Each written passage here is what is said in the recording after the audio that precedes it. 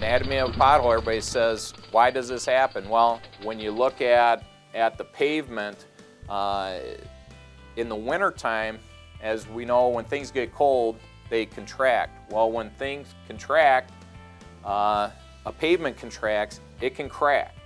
So you might get a little crack in the pavement, and those are those hairline cracks you might see. But over a course of time, those cracks can get deeper and deeper and deeper. And what happens this time of year in Minnesota is during the daytime when the temperatures are above freezing, above 32 degrees, the water can form in these cracks. Now, it's still February, so the ground's still frozen. Actually, because our pavements are bare all winter long and not covered with snow, the frost can be 4, 6, 8 feet deep in our roads. So it takes well into March and April even for our roads to actually thaw out. So underneath the pavement, it's solid ice.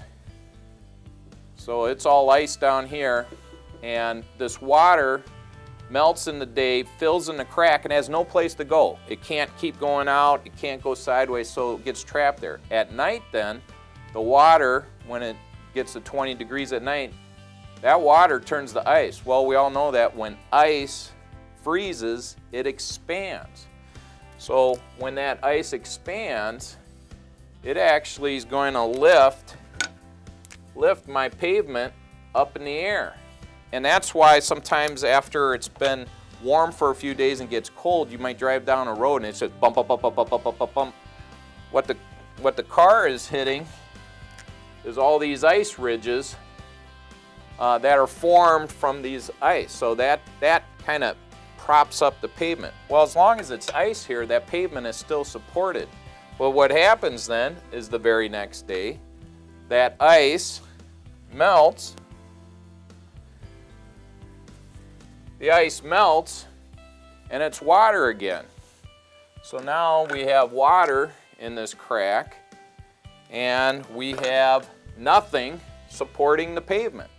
So then when that 10-ton axle load on that semi-truck comes barreling down the road, it smashes this tented pavement and crashes it in. So now this crack is a actual deflection in the road, and this just goes on over and over and over, freeze thaw, freeze thaw, freeze thaw, and eventually it turns into a big pothole.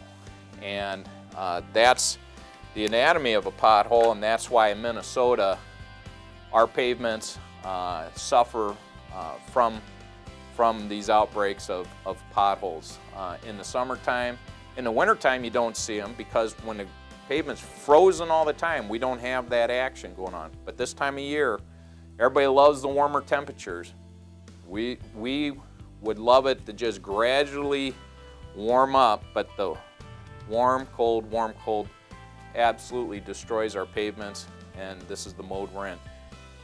April, when we're out of the freeze-thaw cycle, then we can, our pavements kind of can heal themselves. We're out there patching.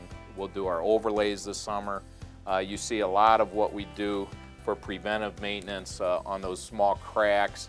In the summertime, before the cracks become big, we'll actually seal the cracks and fill it with a rubberized material that sticks to the pavement, kind of glue it in there so water can't get in there. So there's a lot of things we'll do, but with 420 miles of road and over 1,200 lane miles, it's hard to do everything we want to do all the time. But we do our best, and we just hope people are patient with us, and be safe when you see the patching crews out there. They're working in live traffic. It's hard work, and we want everybody, the motorists, to be safe and our workers to be safe too.